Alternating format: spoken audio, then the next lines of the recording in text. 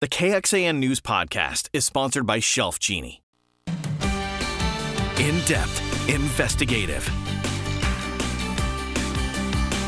This is KXAN News Today. Our best chance of rain so far this month arrives tomorrow. Good morning, I'm Tom Miller. Good morning, everyone. I'm Sally. Atman is going to get you ready for that today and the rest of your work week. Kristen is here with the latest. Good morning. Good morning, guys. Good morning, everybody at home. And if you're listening to our podcast, good morning to you. Let me show you what's going on with your forecast because we've got big changes on the way. We begin with a look at our radar. Not showing anything yet. This is probably going to look much different 24 hours from now as we're tracking our next big weather maker. Live look outside. Our Whittlesey Landscape Supplies weather camera there in southeast Austin showing us the skyline fog. Not an issue this morning. We do have cool temperatures, though. I would say downright chilly for most of us. 41 degrees right now with humidity at 55%. Our temperatures area wide in those 30s and 40s, if not even a couple of 20s sneaking in there in the hill country. 29 degrees in Fredericksburg, 39 Georgetown, 36 Bastrop, 34 for our friends in Lockhart. Looking at the difference between right now and 24 hours ago, it's even cooler than what we had Sunday morning. Temperatures down about 5 to 15 degrees, but we will rebound back to the low 60s today. 61 degrees that afternoon high, close to normal, maybe just a couple of degrees shy of average. We're going to see clear skies to start, but the clouds will actually increase through the day, and that's going to be on the later part of today. East winds 5 to 15 miles per hour. Yeah, we got rain chances to talk about. Look at that. Tomorrow, it is almost a guarantee you see rain tomorrow morning into the afternoon. We're pretty confident that this storm system is finally going to bring us some much needed rain chances. We'll talk about who, what, where we could see the heaviest rainfall of 1 to 2 inches. We're going to be talking about those details coming up in just a few minutes. Thank you, Kristen. This morning, the search is over for a man accused of killing 10 people in a mass shooting. Happened at a dance club outside Los Angeles. Officers say the shooter took his own life as SWAT team members surrounded his van just hours after the attack. This happened late Saturday night after thousands of people gathered for the Lunar New Year, the festival. NBC's Jay Gray tracks the investigation. Additional units requested, multiple victims, gunshot wounds. A spray of gunfire cuts through a packed Monterey Park dance club. The scene chaos as police first arrive. And my young officers did their job, searched for a suspect, and then came back and had to deal with the carnage that was inside. And it was extensive. 10 dead, 10 more wounded. The suspect, according to police, on the run, showing up at a similar ballroom in nearby Alhambra about 20 minutes later, where he's confronted by people inside the club. And he was disarmed by 2 community members who I consider to be heroes because they saved lives. As he escapes, witnesses get a glimpse of his vehicle. They have this white cargo van completely surrounded right now. Police tracking it down 12 hours later in Torrance. They're breaching the van. Inside, 72-year-old Hu Can Tran. The man police say is responsible for the killing spree, dead from what appears to be a self-inflicted gunshot wound. According to investigators, evidence inside the van ties Tran to both locations. What it doesn't do is help to explain how or why it happened. And it does little to ease the concerns of this frightened, grieving community. Hearing this happen now is just very shocking, very sad, you know, because it's just confirming that there's no safe place anymore. We ask for your mercy into those rooms. Jay Gray, NBC News, Monterey Park, California.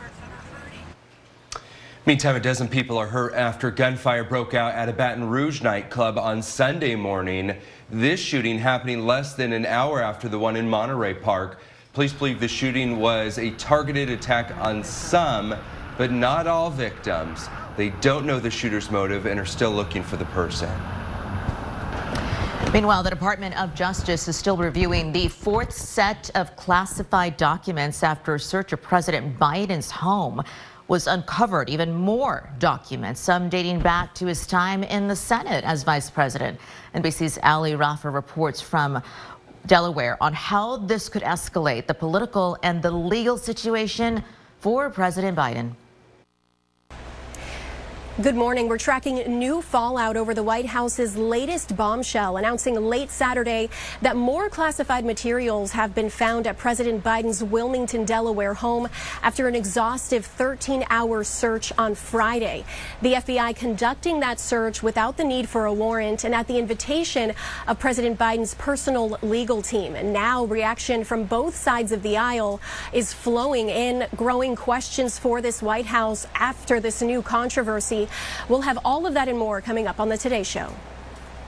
If you are thinking about putting your house on the market, you might want to wait a bit here. Yeah, just a little bit. Zillow released numbers for the end of 2022, and homes are not selling for as much as they used to.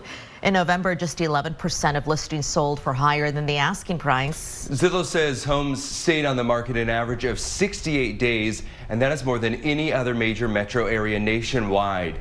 Meantime, Austin has plummeted from Zillow's list of hottest real estate markets. It now ranks 30th nationwide for 2023. All of last year, we were 10th, and the year before, number 1. You can check out the current hottest markets right now on KXAN.com. To give you some perspective, here it comes as the National Association of Realtors says 2022 was the slowest year for home sales in nearly a decade. More than 5 million previously occupied homes were sold in the U.S. last year. That is a decline of nearly 18% from the year before. Even so, the median national home price jumping more than 10% to more than $380,000. A new medical study outlining the dangers of sitting too long. Some easy changes, though, that you can do to improve your health. And why one of Austin's most popular spots might soon charge you to park. Welcome back. If you find yourself sitting a lot, you may want to find a way to get on your feet more. There's a new medical study looking at the dangers of sitting too much. Savannah Sellers has some small changes, though, that you can make to improve your health. The next time you're about to send your coworker an email, think about taking a walk over to their desk instead. That simple movement might actually be good for your health. A new study published in the Journal of the American College of Sports Medicine found a short stroll at work every half hour could help with the harm that comes with prolonged periods of sitting.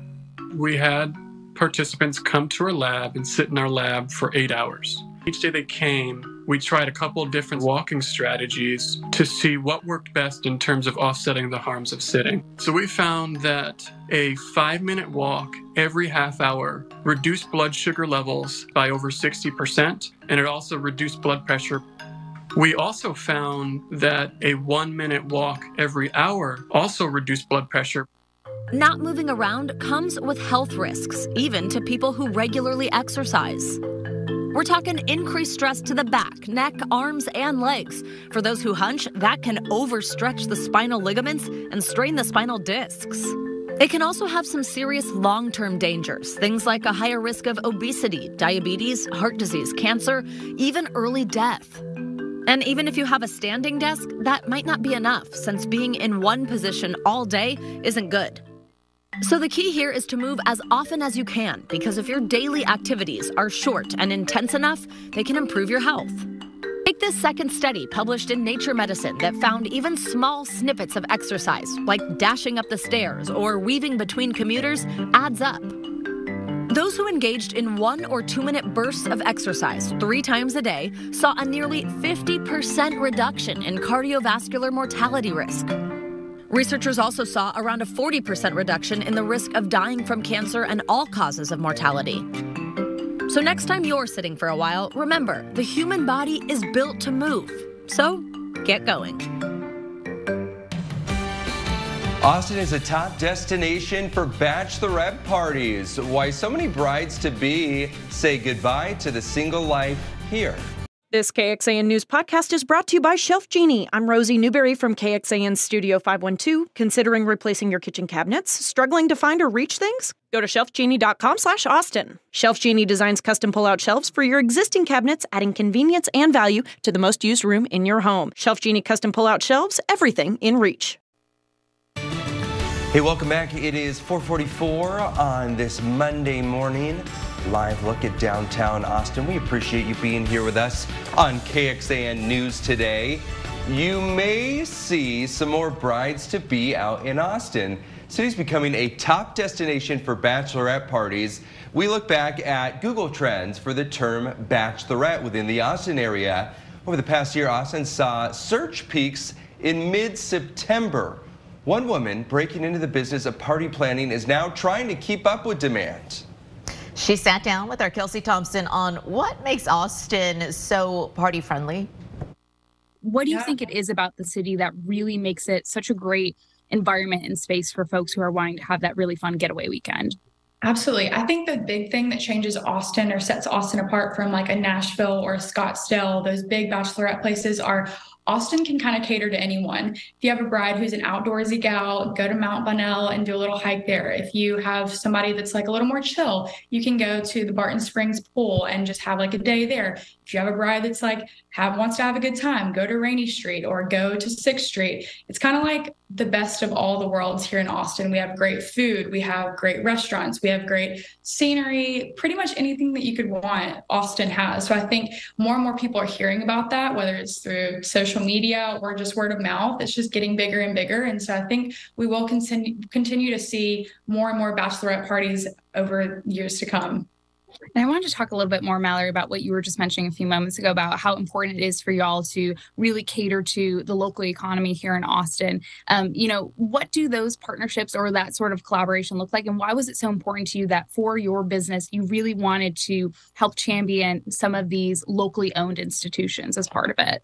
Yeah, so I know what it's like to start a small business from the ground up. It's not easy, and having that community where you're helping each other out is kind of how my business branched. And so I try to do the same thing for everybody else. I know when I'm going to visit a city, I want to go to like the local places that really make that city what it is. So I try to give my groups that same experience where they're going to Austin, they're getting like the best barbecue, or they're staying in those like hotels that are like owned by really awesome salt of the earth Austin people. So we partner with, like I said, restaurants, hotels, bars, and it's kind of like a big ecosystem that helps everybody out. So the restaurants will give like the bride a free drink. So the group is getting something like a little perk out of it. It looks great on us because we create this like relationship between the restaurant and the group. And so kind of everybody gets a little something out of it.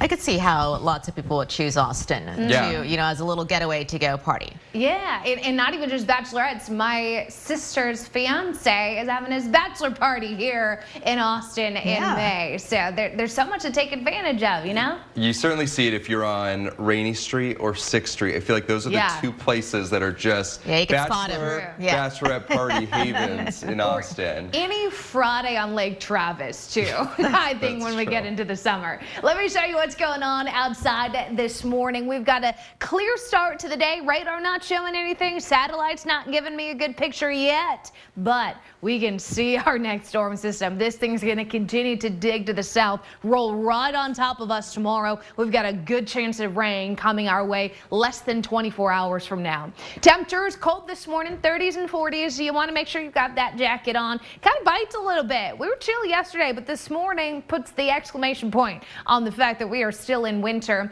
We are at 61 degrees this afternoon. It looks like compared to yesterday, we are at 62, so not a whole lot of change there. East winds will be about 5 to 15 miles per hour. Let's get into it because I expect most of today to actually be clear. It's not until late this evening do the clouds come back, but because this storm will be rolling in our direction over the next 24 hours, expect by midnight to start to see some rain popping up on radar, which means by 7 a.m. when you're rolling out the door tomorrow morning, you're probably going to be watching for some scattered to even widespread rain. There's going to be pockets of heavier rain, it looks like, east of I-35, but this is the best looking rain chance we've had literally in weeks. Since the start of the new year, we haven't seen this kind of rain, so we're expecting a good amount here through at least the first half of tomorrow. By the time we start to hit those mid-afternoon hours, this rain clears. This storm system departing to the east will just be left with a little bit of cloud cover left behind. But how much rain could we see? Anywhere from about 1/4 of an inch to pockets of 1 inch or more here. It all kind of depends on where those heavier showers set up. But this would be a significant and meaningful rain that we so desperately need. The flash flood threat is going to be a 1 out of 4 here in our eastern counties. It does include Austin. I think it'll take a lot to see any widespread flooding, but some of those showers could certainly have a punch. As far as severe weather goes, it's only going to be in the far east that will be tracking one or two of these strong to severe storms. Right now, not outlined in the counties, but Fayette County, you're close enough to that severe risk. We'll be watching for a strong thunderstorm or two tomorrow afternoon.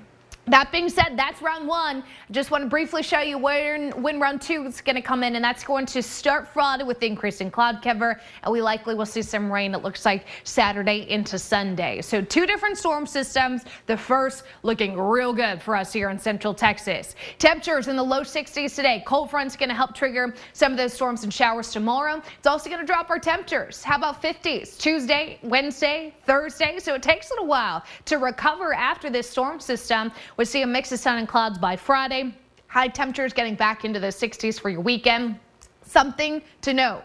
Look at your low temperatures. We're getting awfully close to a widespread freeze both Thursday and Friday. So make sure those sensitive plants and your pets are taken care of before we hit the later part of the week. This is KXAN Sports, brought to you by Thomas J. Henry. Good morning to you. Cowboys season comes to an end in Northern California. They finally got that road playoff win against Tampa Bay on Monday, taking on the 49ers. Cowboys down 3-0. The field goal from San Francisco happened after a Dak Prescott interception. Prescott, though, finds Dalton Schultz. Cowboys up 6-3. Extra point blocked. We know about extra point issues. And then right before the half, Cowboys a chance to take the lead. Instead, Fred Warner with the pick, and it's the 49ers that take a 9-6 lead. Tied up at 9, and here's one of the plays of the game for the 49ers. Check out George Kittle. An absolutely spectacular one-handed juggling catch. That would take it into Cowboys territory, and they would cap the drive off with a Christian McCaffrey fourth quarter touchdown to take a 16-9 lead, the only touchdown of the ball game for the 49ers. Cowboys with some chances, but they could never come up with a big conversion fourth quarter in scoring territory. Instead of a completion and a possible first down, they have to settle for a Brett Maher field goal. He did kick a couple. It's down to a 4-point game, but the 49ers would come back and they would get a field goal to take it back to a touchdown game. Cowboys had a possession, had to punt it away, and they got one more, and they had no chance. Here's a big third down play. Dak Prescott sacked. That led to the punt, and the Cowboys season comes to an end, 19-12. How about a blast from the KXAN pass? With more on this, Chris Tavares from Santa Clara. Cowboys and Niners renewing their rivalry here in the playoffs for the 9th time in these two franchises' storied histories. But unlike the last time they met here in the Bay Area, 1995, when the Cowboys went on to win their most recent championship, the Niners coming away with a win tonight and ending another season for the Cowboys. You had two teams just battling out. We knew it was going to be a slugfest, and we just didn't quite do enough. I mean, it's you can go through the statistics, the decisions, and I thought defensively, we did a really good job, for the most part. But yeah, would we like to have a couple more stops? Yes. Do we need more third down conversions on offense? Yes. We could use that to red zone production. So obviously, just extremely disappointed. This has been an incredible journey, with this group of men, and we came up short tonight to a very good football team. Very disappointed. We weren't able to come out this one. Disappointed in my play. Disappointed for the guys in the locker room. Special team, really is. Guys that do things the right way, prepare the right way, believe in each other, a lot of love.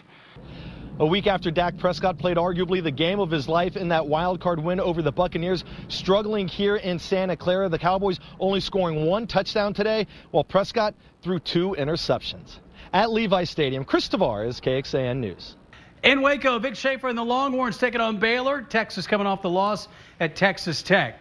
Shaylee Gonzalez, end of the third, and Texas has an 8-point lead. This was a hard-fought physical game. Rory Harmon, the step-back jumper. It's a 9-point Texas lead. Then scary moment. Harmon goes down.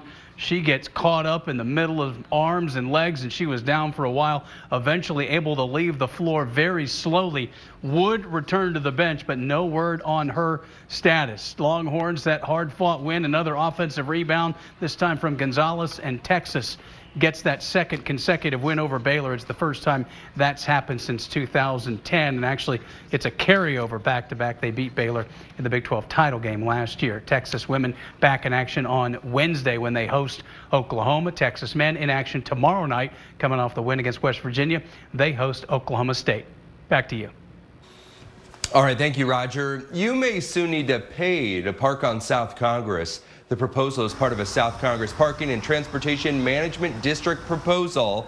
The Austin Transportation Department presented this to the city's Mobility Committee last week.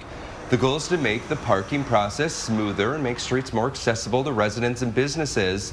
Plan is still in its early stages, but you pay for spots through an app. In the residential areas, you would have to pay if you have a permit. But a lot of people don't like the parking anyway since they have to back in. They complain about that all the time. And I think it's already hard to park in this neighborhood because they have permitted parking on all the side streets. So it's already tough to find parking, and it's crowded here. The Transportation District hopes to present the plan to the full City Council in March. Thanks for joining KXAN News today. You can also listen to KXAN News Nightly every weekday after 5:30 p.m. for in-depth coverage on what matters most to you.